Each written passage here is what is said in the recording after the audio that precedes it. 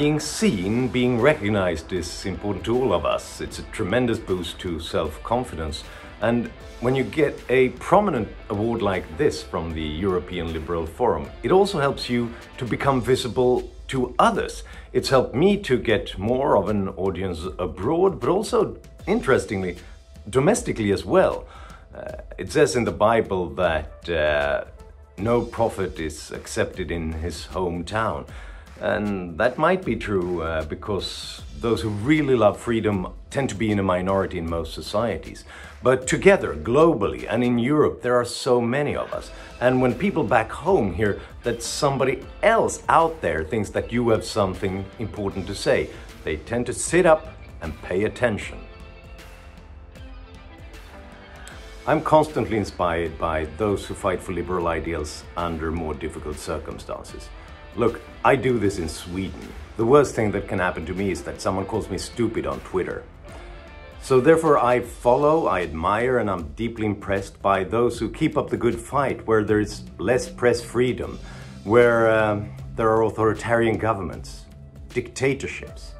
And right now it's impossible not to be deeply inspired by the brave Ukrainians, indeed Russians, who continue to fight fiercely against Putin's tyranny, risking their own lives. I think we, who only risk our own reputations, owe it to them to make our voices heard. We're in a difficult situation right now, geopolitically, economically, culturally, because when people are afraid, they look to big governments and strong men for protection, someone who will build walls and tariff barriers to keep them safe. We want a government to point us all in the right direction, but what happens if it accidentally points us in the wrong direction? The liberal challenge is to explain that we will only find solutions to our problems if we allow millions to look for them, to experiment, to try in open societies and on free markets.